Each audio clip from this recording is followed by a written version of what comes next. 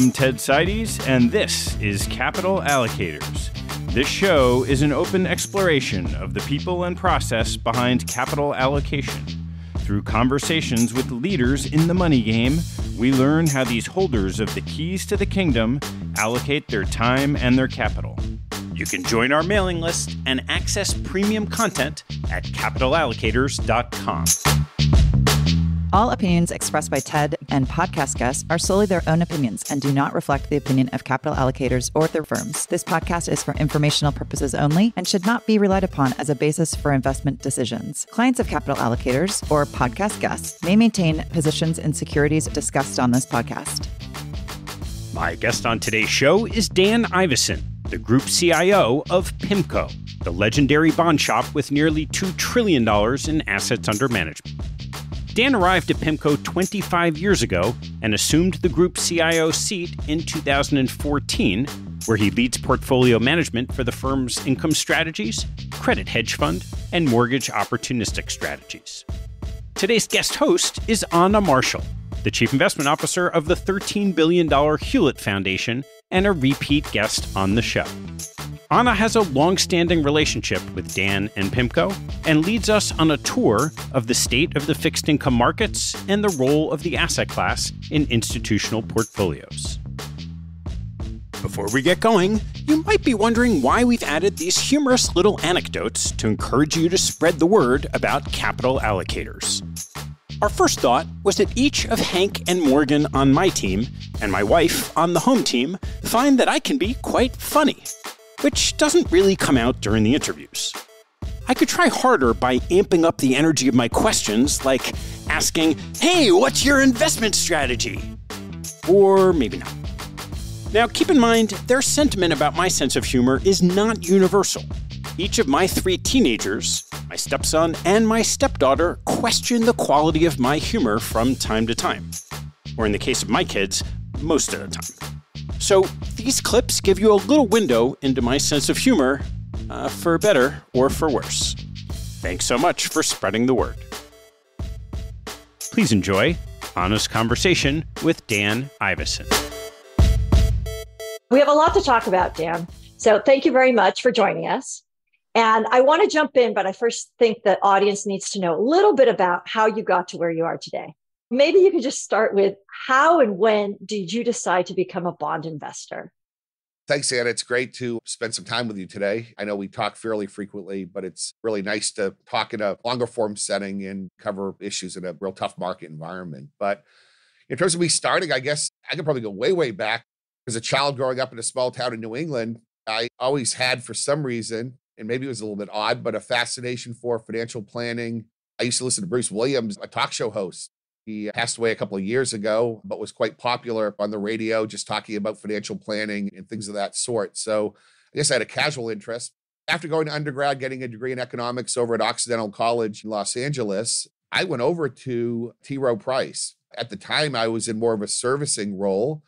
Over the couple of years I was with T. Rowe Price, though, I did gain an interest in the fixed income markets. And when I left there, I had become, I guess, a mini specialist in fixed income, not dealing with major complex institutional type issues, but rather just talking through markets, having more specialized conversations with clients that had an interest in those areas. I had similar roles within the industry the following few years. And then in looking at the markets, looking at the types of roles that were out there and available, I just determined, hey, this is something that I really want to pursue. And I felt that it was necessary to go back and get a bit more of a technical education. I decided to apply to schools that were very, very focused on finance more broadly, analytical finance. Ultimately chose Chicago. And I guess I was that rare MBA student that had a pretty good sense of what I wanted to do. Now, I didn't know sell side or buy side, but I did value a much more targeted curriculum, not typical well-rounded MBA curriculum. And maybe that was a fault. Maybe I'm a little less well-rounded than I could be, but certainly got a heavy dose of exposure to the financial markets there. I met a lot of people that I still stay in touch with, even a few folks here at PIMCO I was classmates with. And that really, really got me incredibly excited about a career in this industry. Spent some time over at Bear Stearns, actually My internship was an extended one, worked on a home equity, which is a kind word for subprime housing-related research piece with Tracy Van Eck, who ended up being a significant mentor of mine. And I guess the rest was history. Thinking I'd head back to the sell side, but ultimately interviewing with PIMCO late in the process and have been here ever since. I guess the seeds were planted very, very early in my life, but it really took a while post-undergrad to really decide that, hey, I want to not just talk about the markets, but really get into a position where I'm able to take risk on behalf of clients as well. It's an interesting path because you've been mostly on the side of spread and credit risk your whole life. How did you come to work for Scott Simon, one of my favorite mortgage fund investors? What were some of the key lessons you learned from Scott while in your early days at PIMCO? Scott is the most important mentor in my career. I don't think I knew a whole heck of a lot other than that experience in subprime mortgage research, at least from the standpoint of institutional knowledge when I joined the firm. And at PIMCO, I don't care how specialized you were in some of the credit segments of the market, you got a healthy dose of macro. And not only a healthy dose in terms of learning what others were thinking, you were expected to get out there and do your own research, present to the entire firm on these key top-down themes. So I think foundationally, there was always those processes and that mindset here. So some comfort level and even excitement around macro. Macro typically does matter to some degree, regardless of your focus on more bottoms-up credit investing. I joined PIMCO. When I came in, they mentioned I would either join the short-term desk or the mortgage desk. The short-term desk typically is a more straightforward entry point. You're in the front end of the curve, learning the basics, and then you extend out the yield curve or you extend out the complexity spectrum. For whatever reason, I got placed into the mortgage group early on in my career. And that can be quite daunting, trying to understand credit convexity, interest rates, and interest rate convexity. So it was a bit of a trial by fire. Ended up doing a lot of things on that desk.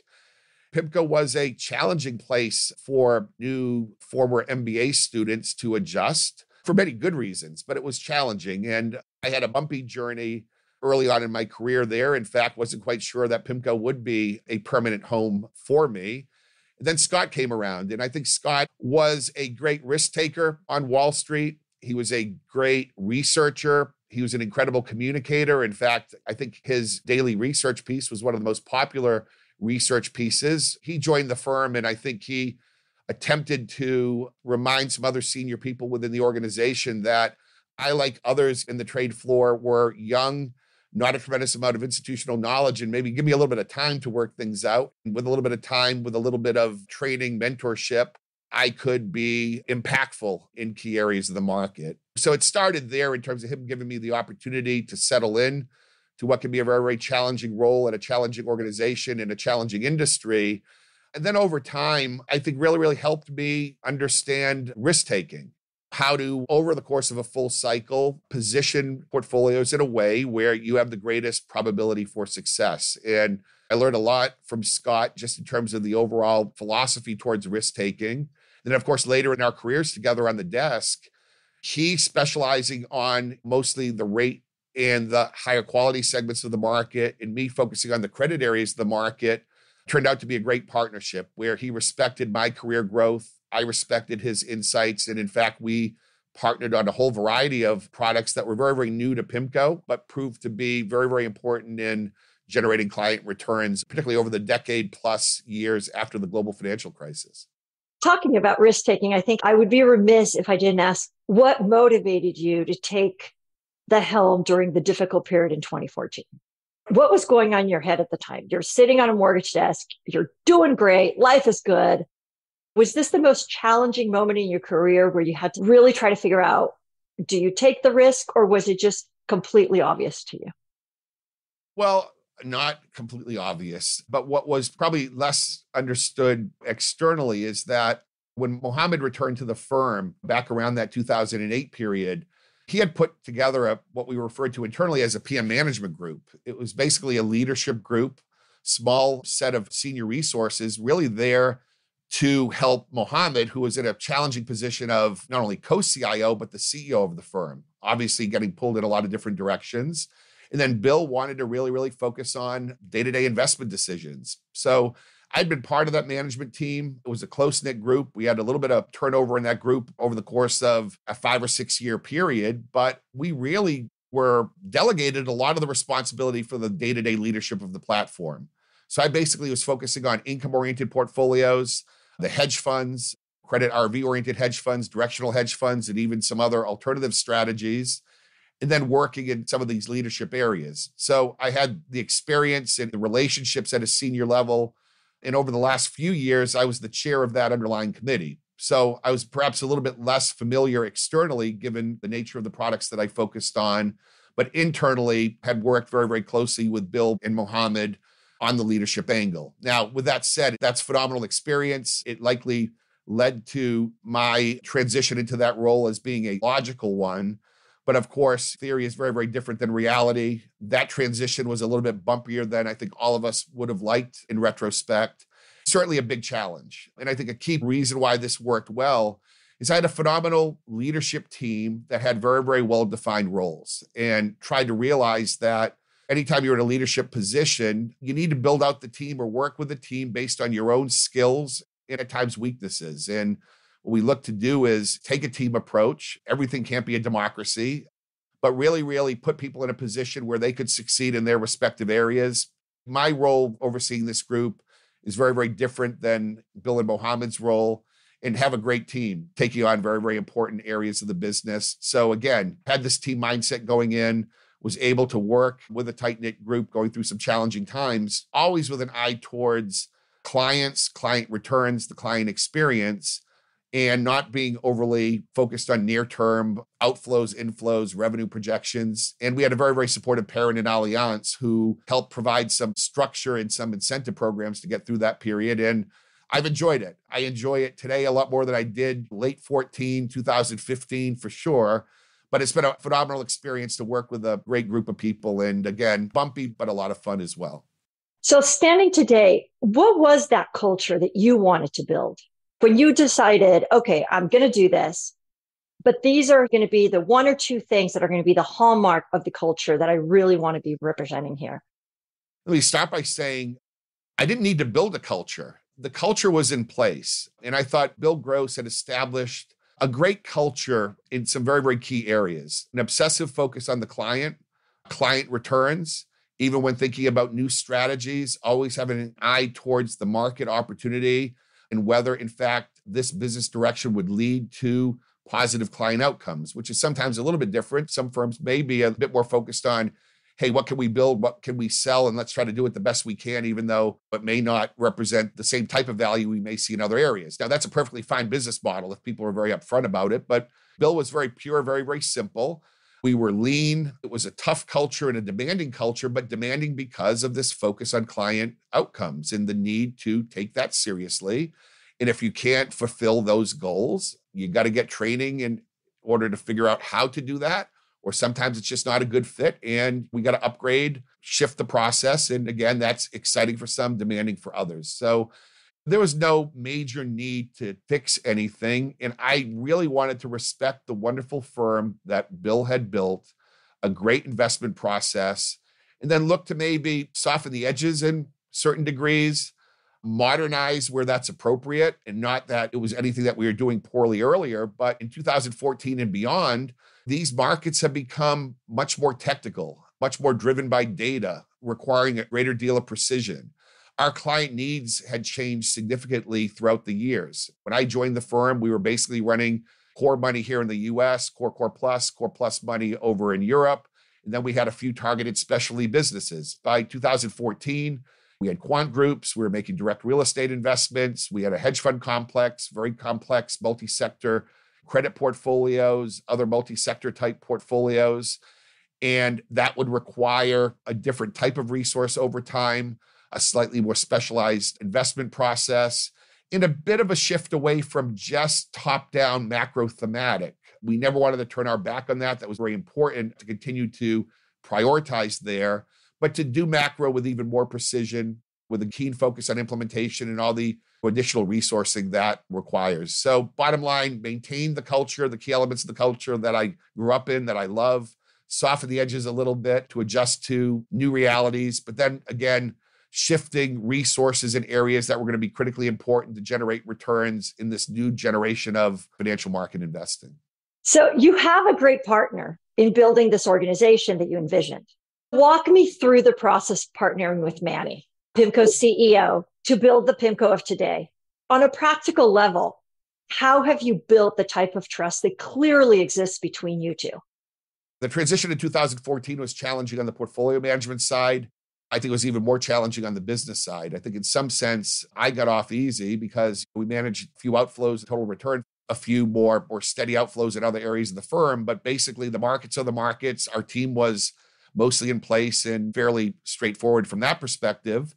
I was getting pulled a little bit more into the business side because it was, again, hard to separate some of the business challenges from the portfolio management challenges. And we got to a point a couple of years after that leadership transition where we felt we needed a CEO, or at least embark on a search for a senior leader that had a style that would help take the business into the future and be able to respond to these rapidly evolving client needs from a business perspective. And we did a quite comprehensive search, spent a lot of time talking with finalists, including Manny, on what the firm was about, my own style and views on what it takes to add value in an organization like this one. And I think we really got to know each other up front. And what I learned from Manny very early is a great person.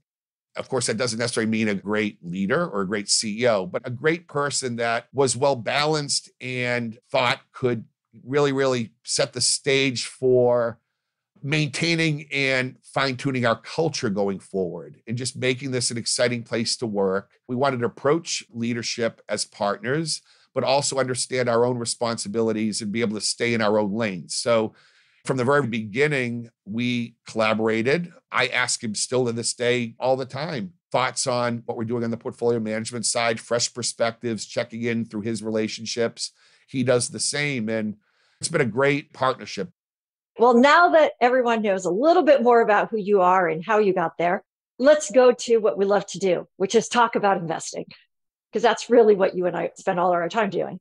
But before that, since risk management is a big reason investors invest in bonds, maybe we should stop for a moment to understand how you define risk. You mentioned it a little bit earlier, how you think about risk taking and probability positioning. So how do you define risk? In some sense, risk is a healthy respect for the unknown and the need to understand the differences between expectation and the range of possible outcomes. And I think with risk in general, and one of the reasons why we have embraced some of the behavioral finance literature is that there's just a natural tendency for people in our seats to underappreciate the probability of extreme outcomes. From an active asset management perspective, the concept of risk management is absolutely critical and needs to be upfront in any type of decision around portfolio construction. I think a lot of times risk, and particularly risk in the old days, was viewed as an important part of the back-end process.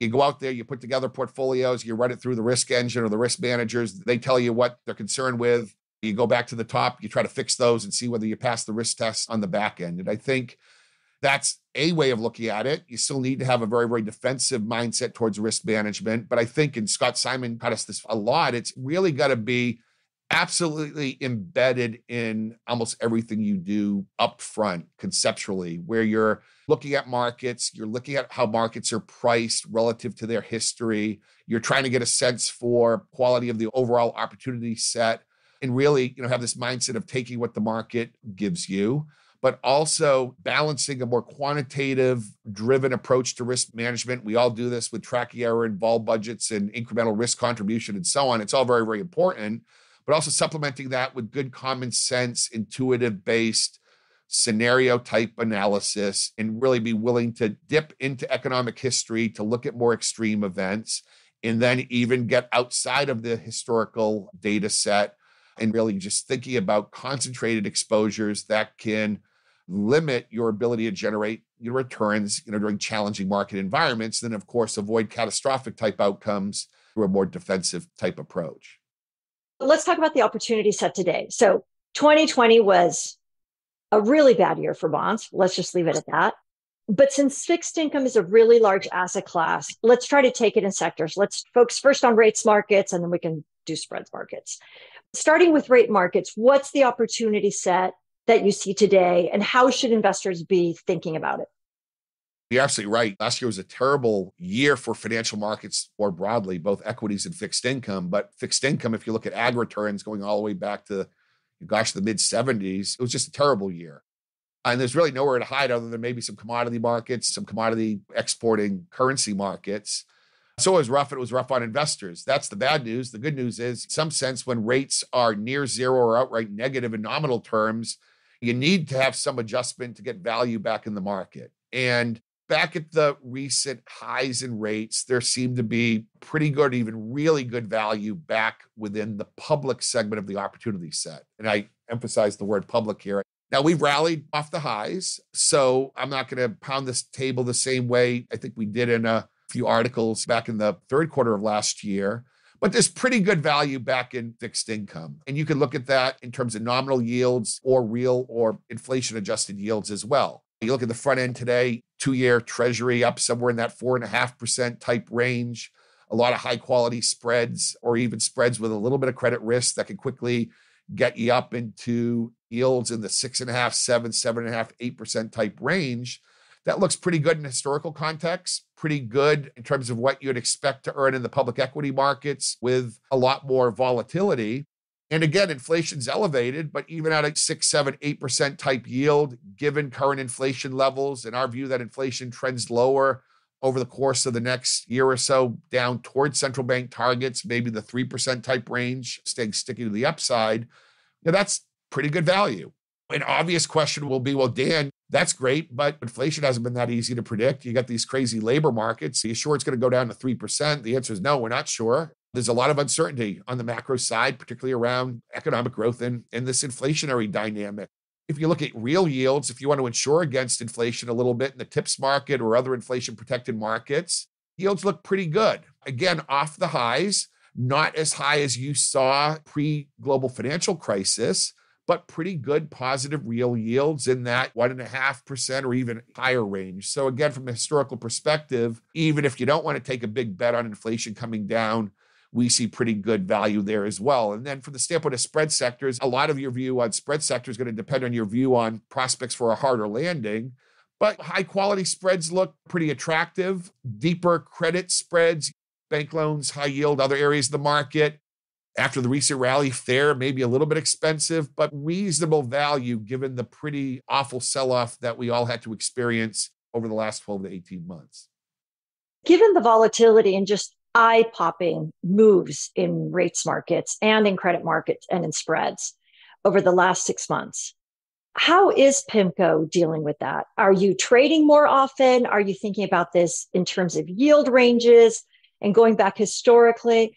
How should we think about, in a world where rates are no longer just one directionally declining for the last 30 years, are we entering a market where we should think about fixed income as a more actively traded asset class?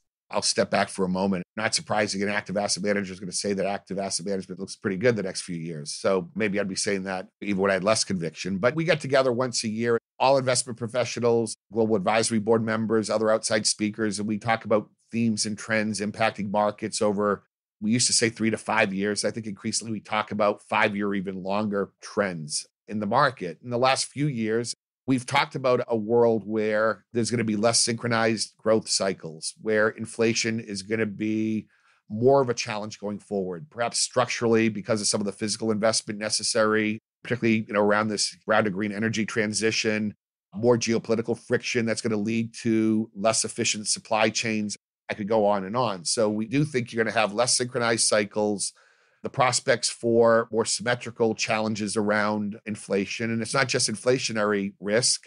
You still got a lot of debt in the world, and we got to watch very carefully for some of this debt deflationary risk to take hold when you have unanticipated growth shocks as well. But the bottom line is we do see more real economic volatility and uncertainty. And then when you look at financial markets, you have much less systematic risk-taking from the banking sector. The banking sector is still highly constrained based on all the post-global financial crisis regulation that's in place.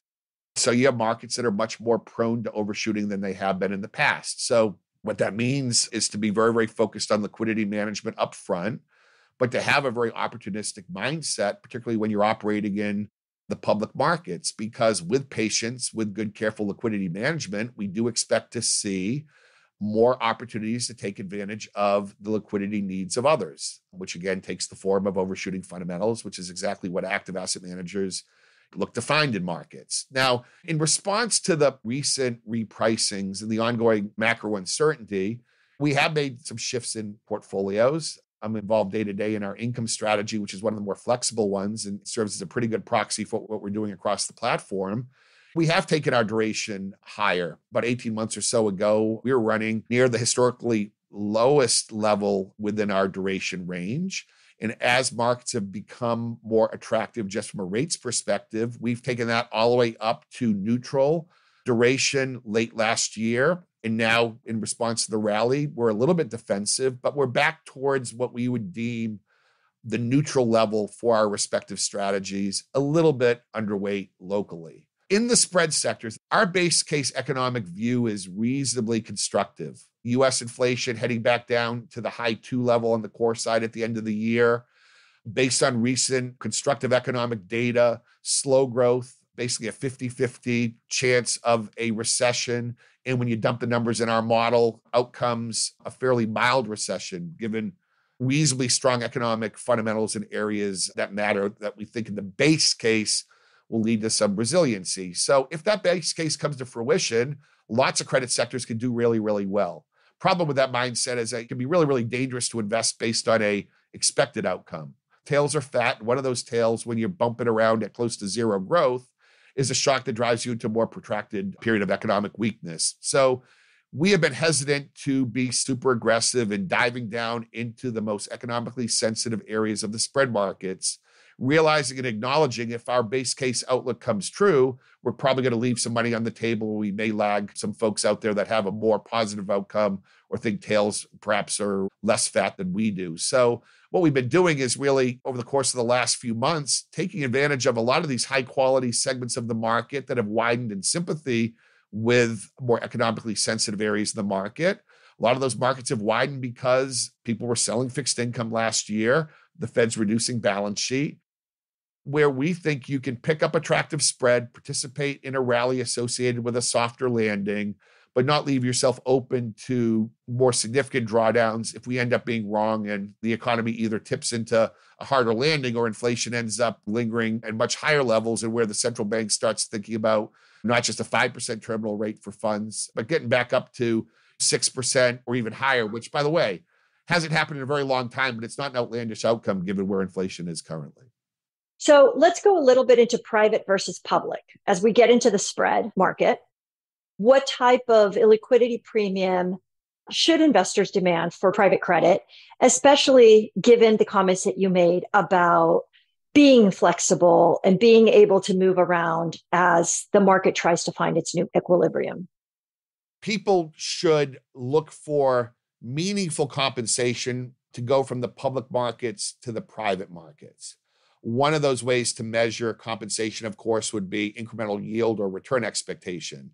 Apples to apples comparisons, you've typically over a full cycle been able to generate 200, 300, or even more basis points of incremental return in a private asset versus a public asset. Now, when yields are 3% on the public side, that could be double the return. Of course, at higher overall returns, it's smaller in percentage terms of incremental benefit. But generally speaking, you want to get pretty significant yield compensation, all else equal.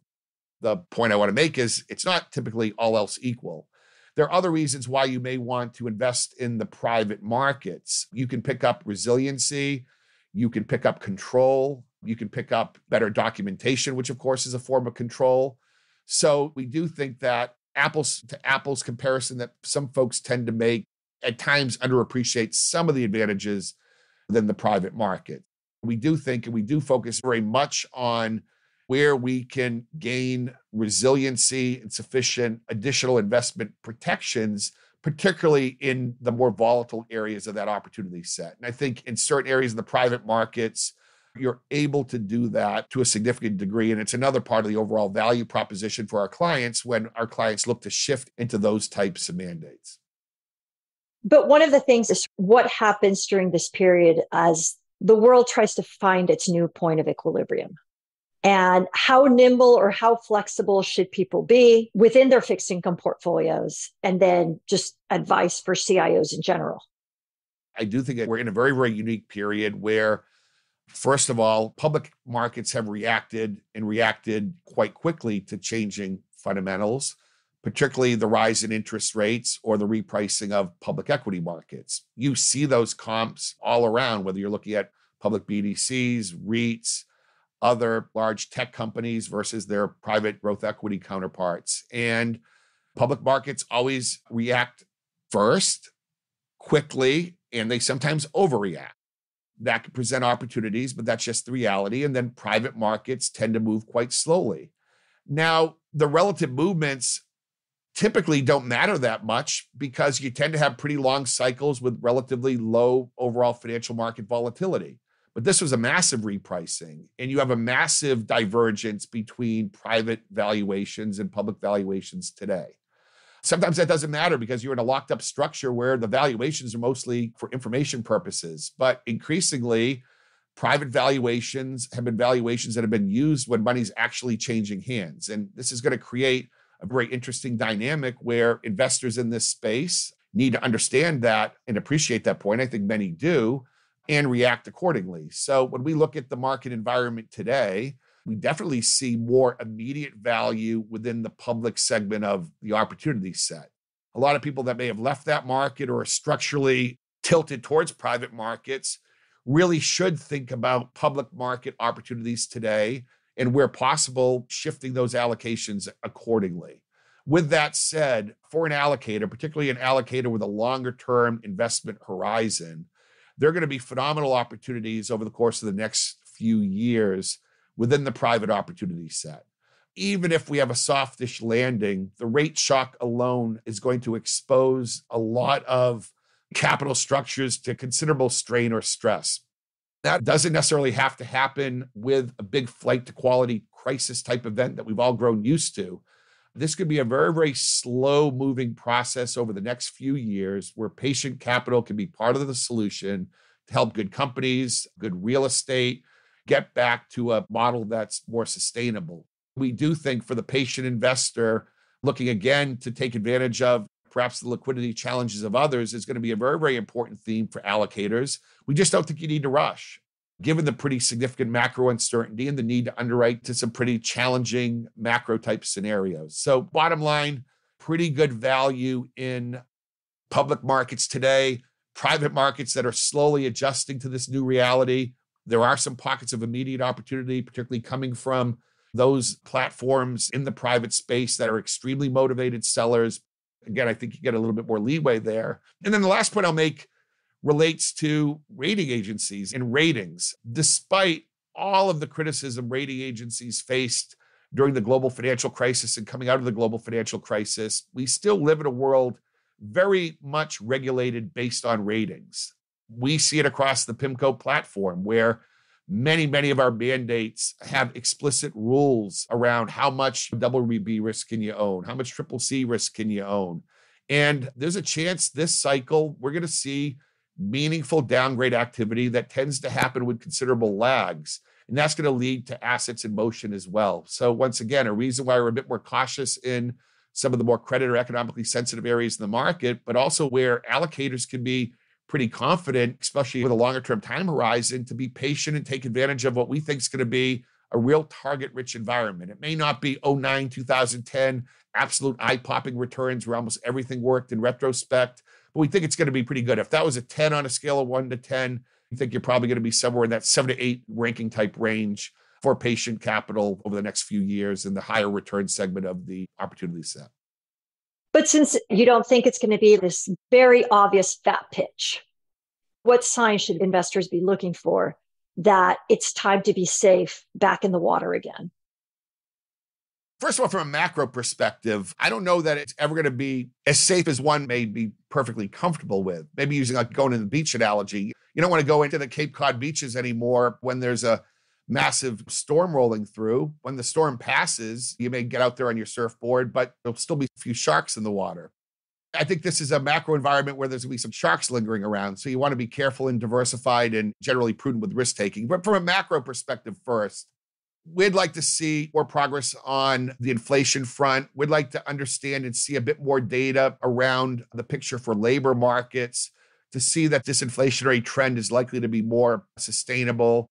A byproduct of that would be central banks that we've become even more confident in are closer to the end of their tightening cycle, because the risky segments of the investment opportunity set are going to be discounted based on a rate structure. And until you know where real yields are going to end up, it's hard to get super comfortable with that segment of the opportunity set. So that's the macro point.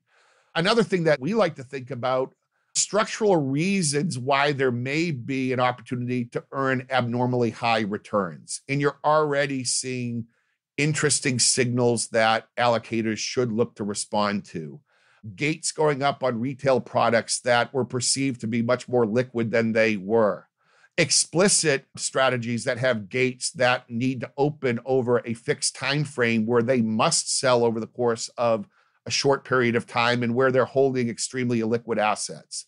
That's a signal that doesn't come around that often and has already been triggered and may be triggered even more significantly as we move forward in time. So there's already examples of areas of the market that should be a call to action for allocators of capital. And we're seeing that, for example, in the commercial real estate side of the business right now. It may not be scalable to the point where you're going to be able to go out there and launch super funds because there's less excess in the market, there's less financial leverage, there's less mark-to-market leverage in their space, more responsible underwriting, servicing protocols, and so on. But this is an area where if it's sized sufficiently, there's going to be an immediate opportunity to be able to gain risk at levels where you can underwrite much more onerous economic scenarios. Then I brought up ratings, which I'll reemphasize again. When you have the prospects for meaningful downgrades, and when we look at areas of the market, the senior secured loan space as an example, that's going to feel the full brunt of central bank action because it's almost all floating rate debt. If we see even moderate declines in EBITDA over the course of the next few quarters, with the Fed at 5%, and gosh, 6% would be a real challenge, we think a massive amount of that opportunity set is going to be open and subject to potential downgrades. A non-economic regulatory rigidity in the system that should lead to risk trading at abnormally wide spreads relative to fundamentals. It's been a long time since we've had that type of cycle develop. It was going to develop with COVID, but of course the fiscal agents and the central banks came in so quick that they didn't let that opportunity present itself. But this time, with inflation where it is and central banks and fiscal agents doing what they're doing, it looks pretty attractive. So we do think investors should get ready now and be poised to take advantage of the regulatory and liquidity challenges of others. So that's not dive in, but that's wade in, at least setting up structures and relationships to take advantage of that opportunity. An area where it involved much less would be on the secondary side, of course. A way to get liquidity rather than the GP selling assets, of course, is to sell that position on the secondary market. Once again, an area that may be a little crowded in terms of the people chasing that risk, but a pretty big potential opportunity set, again, for patient allocators that have liquidity and have a longer term horizon. Put yourself into my shoes. What are the one or two biggest challenges that I should be watching out for today as a CIO? Always learn a lot from you when you talk about risks from your perspective, where you have a much more diverse portfolio, where you have different liquidity challenges. Obviously, we're running a mutual fund and we need to get our client money back at the end of the day if they want it. That's pretty important to manage that well. But in your seat, in the seat of a lot of your peers, it's a complex understanding of liquidity needs, liquidity management. How do you balance the public investments to serve those needs with the higher returns or more resiliency in the private market? So I think today, again, it's just realizing and not getting overly confident with a macro view. We talked mostly about economics today. We didn't talk about geopolitics, but it's very hard to get comfortable with traditional scenario analysis where you have the Russian troops massing across segments of the Ukrainian border once again. You got spy balloons getting shot down here in the United States. Tensions with China, North Korea, Middle East. There's just lots of risks out there in the world, consistent with what we've talked about in those secular outlooks I mentioned earlier. So again, have a very, very healthy respect for uncertainty and a thoughtful approach towards diversification. One example would be consequent geographic diversification. Typically, that's a good thing.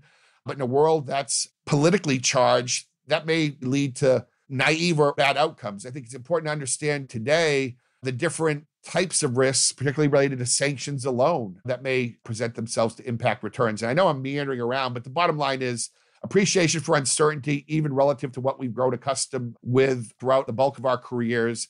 Also, the idea of someone coming to your rescue if things get out of line. I think with inflation where it is, with debt levels where they are, with political gridlock where it is currently, it's very dangerous to think that a rescue will come relatively quickly the next time we have a crisis type environment. I think it's hard to time markets. You always tend to focus on those few people that manage to time them well over a given point in time. When you look at those people, and there's a lot of academic literature that suggests those that have time markets well over a certain period, when measured going forward in the career, tend to exhibit next to no persistence in being able to continue to time markets. And you've told me this before. It's all about finding great managers, good alignment of incentives, and just continuing to do what you do. You're going to have bad vintages. When the bad vintages occur, it's like cat risk. You get the best opportunities on a go-forward basis, but allocators tend to get scared away, or boards tend to get scared away at precisely the wrong time. Now, that's the reality. We're not going to change that dynamic, but having a mindset of just focusing on process as much or more than prediction, I think, is very important for investors as well, and probably more important in an environment where the road's going to be a bit more bumpy than what we've grown accustomed to. Great. Let me ask you just quick fire questions. So what are two things you like to do in your spare time that most clients don't know about you? I love to ski or go to the mountains. I'm not sure if I enjoy the lift ride up more than the skiing sometimes, but it's great to not have the cell phone ringing, just to be able to breathe some mountain air and just relax and think and get out and about. I do that with my friend Scott Simon whenever I can get him out there as well. And then some people don't know that I'm a parent. I started late in life, but I have a 3-year-old and soon to be a 5-year-old. Love spending time with them, love going out and getting them involved in outdoor activities as well. And then I think people are well aware of my focus on Boston sports. That will continue to be a passion, and we're doing reasonably well, at least in basketball and hockey at the moment. Not so well in the other sports, but that's always a source of enjoyment as well. What advice do you have for people entering the business, or people that have been in the business for, let's say, less than 10 years and are facing the prospects of thinking, wow, you guys lived through the glory years of 30 years of interest rates decline, and now we're facing a market that is much more complicated? Yeah, a few ones real quickly. Work hard. Work very hard early on to develop a foundation. I think it was easier for people like myself, Scott Simon, others in the business to do that back in the old days when you were pricing bonds on an Excel spreadsheet, when Bloomberg had these primitive functions where you're typing in delayed dates, settlement dates, coupons, and pricing a lot of the risk yourself. You ended up honing your bond math, understanding cash flows really, really well. I'm going to sound like an old timer, I am. But nowadays, the computers do it all for you. And there's a tendency to be overconfident, I think, when machines are doing a lot of that work that provides you with a very strong foundation. So I think hard work's always important. And then in this industry, it's hard work, but also willingness to stray away from one's comfort zone. I didn't say this at the beginning, but when I was having a rough time in the mortgage desk, it was really rough, to the point where they wanted to kick me off the desk, and they did for a while. They kicked me over into the currency space, which wasn't the most glamorous position at PIMCO at the time. But what I learned were currency forward points, rolling currencies, the intricacies of front-end yield curves outside the US. So when I returned back to the mortgage desk when Scott rescued me, I had learned more about a market that is relevant. And guess what? Today, I make some currency decisions around this place for portfolios. So I think hard work, develop the foundation, be willing to get outside the comfort zone and become more well-rounded. And then the last piece is read the economic history books, read the financial market history books, find people within your organization that have been around a long time. That's Chris Dialynis here at PIMCO. It's an absolute pleasure every time I sit down and talk to Chris. Chris is in the investment committee. He was around back when treasury rates were in the double digits, where inflation was high and never felt like it was coming down. It wasn't me. That was before my time. So if I'm not talking to Chris, if I'm not reading the history books, I'm not going to have a feel for that market, and it could lead to significant complacency. So I think, again, a healthy respect for the past, along with working hard, get outside your comfort zone and do some of the math that the computers are doing for you. It stinks now. It's going to drive you crazy. It's going to pay dividends, I promise, later on in one's career. Dan, well, thank you very much for joining us today. I really appreciate it. Thanks for listening to the show. If you like what you heard, hop on our website at capitalallocators.com, where you can access past shows, join our mailing list, and sign up for premium content. Have a good one, and see you next time.